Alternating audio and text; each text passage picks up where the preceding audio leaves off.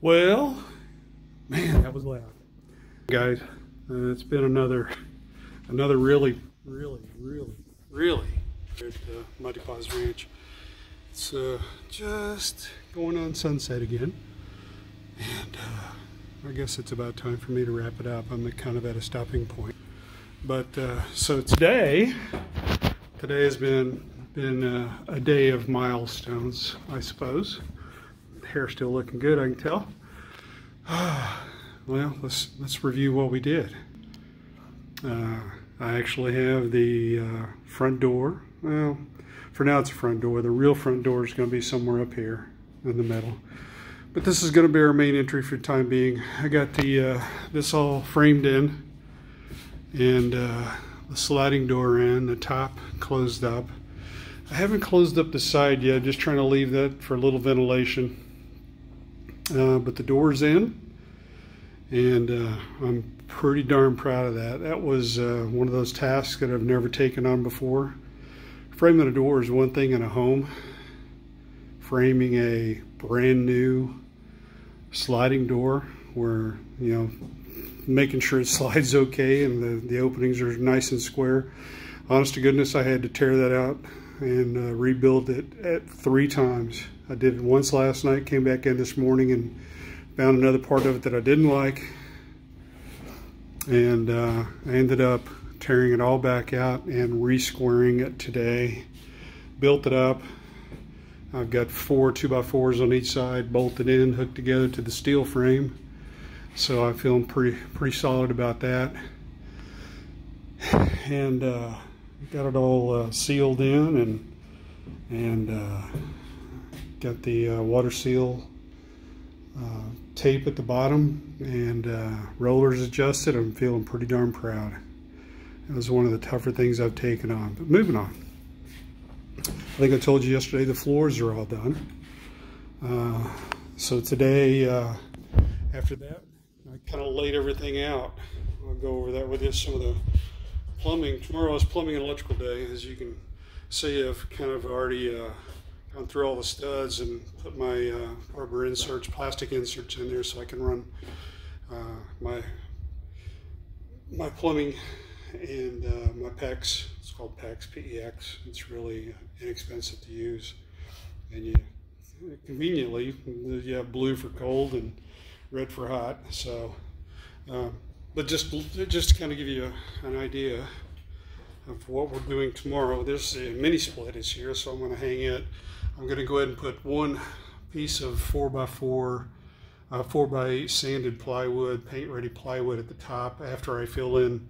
I'm putting in an additional R13 rollout insulation, so I'll be a total of R19. Yeah, it was R6 plus 13 now, so I'll be R19 on all the walls. But I'll roll in insulation on the back wall tomorrow. I'll put in the top, since this is 9.5 feet, I'll put in the top 4 feet wood plank tomorrow so I can mount the mini split. It's sitting outside. I'll show you in a minute.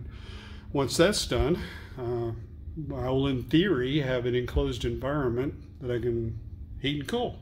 That's pretty sweet. And the door actually has a keyed lock on it, so it's almost be considered a domicile at that point, right? But again, the way I've engineered this or designed it, all electric and all water is going to be along this wall. So when you come to the bedroom, we'll actually, I've laid it out, marked it out. Bedroom will come to here. So this will be the bedroom area. It's 9 foot 8 inches. There will be a secondary door over here I haven't laid out, leaving the bedroom. But just continuing on this base, so we come this way. I've laid it out on the floor. Bedroom, there's going to be a 4-inch wall here. So I'll string up another stud here tomorrow for a 2 foot, 24-inch pony wall. Not a pony wall, it's a full wall, but it'll just come out, you know, 24 inches, about where my foot is. And that will signal the beginning of the bedroom going back. And the same over here. There will be an additional identical mirror wall coming out 2 feet. It'll leave about a 30-inch opening, somewhere in that area, 20, 40. Yeah, somewhere in that area. So 4-inch wall here. This will start the shower. The shower is going to be 5 feet. It's actually one of these manufactured showers that are 5 feet, a big one-piece enclosure, so the shower will come to right here. I'll start installing the water for that here tomorrow, and once probably do the shower Saturday. But we'll have everything laid out. All the water will be plumbed in. I've got the 2x6s outside, so I can go ahead and string this wall here. There will be a 2x4 structure here, and then I'll come out with 2x6s to enclose the shower and put the shower head up here somewhere on this wall. And all the concrete board is actually outside too. So all the materials are here. Once I get the water set in, get all the water plumbing set in, and the drain will go in. It's going to be a left-hand drain right here, close to the wall. And then on the other side of that 4-inch stud will be our bathroom toilet, if you will. And that's about 4 feet 2 inches over to that line where I've drawn where the pocket door will be. So you'll have pocket door that you can open. Again, this will be all enclosed pocket door, and there'll be another another duplicate wall, twin wall here. So we'll have a 24-inch walkway. So open the pocket door.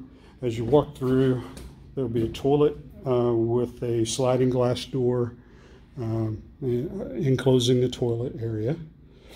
And then once you get past that, there will be a shower with a glass door. And on the right side, there will be a almost 4.5 foot dual pole closet. So won't be a room for a lot of stuff, but enough for us, for Andrew and I.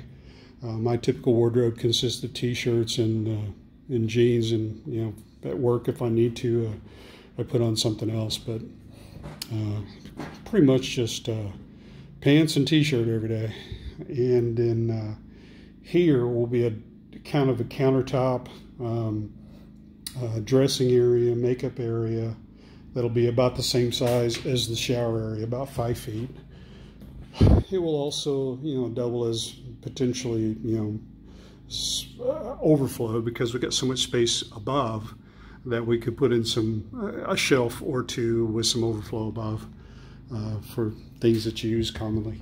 But again, once you cross this threshold right here where this wall is going to be, and that right in there, starting right here, tomorrow I'll frame out a 32-inch steel door right here for an additional exit coming out of the bedroom.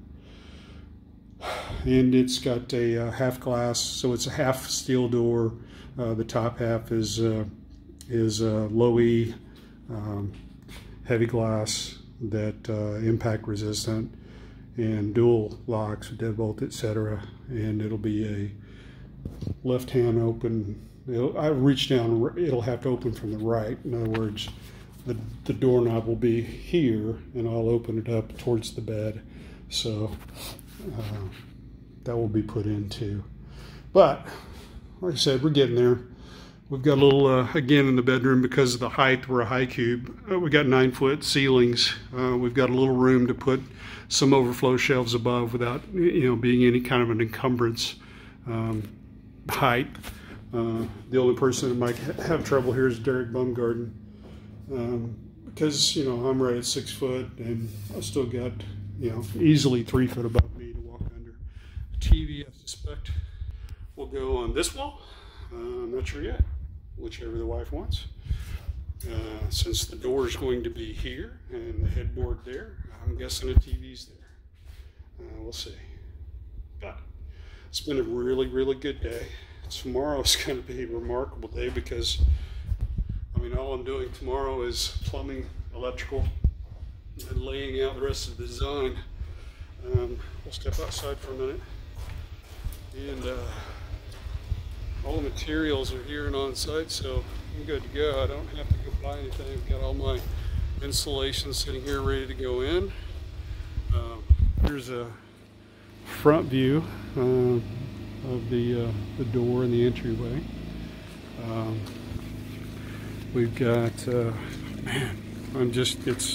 I'm beginning to wonder why people actually have mortgages and don't do something like this.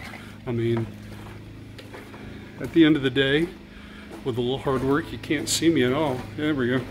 At the end of the day, with a little hard work, and certainly less than $20,000, maybe not much more than half of that, really. You could build this. We've got the outdoor AC unit for the mini split. That'll go up here sometime tomorrow.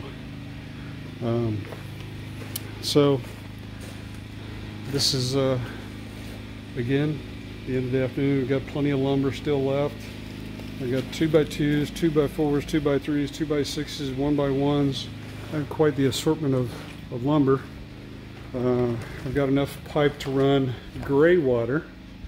This is going to be the gray water coming out the bottom to, it'll go out past here, and we'll tie in the septic with black water just as soon as I can go get that. Our water actually should be turned on this week too. Thanks, Dad. My dad helped me facilitate that. That's kind of one of his housewarming gifts. He to get things turned on out here has been incredibly expensive. I mean, just electricity was, you know, approaching $10,000 to get power pulled up here. To get water was, you know, $7,000, and so those are probably the most costly things of all of this. I mean, I'm still bringing my solar out. I've got an 11 kilowatt solar array that we are going to mount along that fence line where the doggy kennel is, as a matter of fact. 11 kilowatts, 44 panels, so we'll extend them along that entire fence line. I'm going to actually use these posts that you see here. We're going to cut down. They're put there just to basically keep hay from falling out of the stacks, so we were going to cut them down anyway. They serve no structural support at all.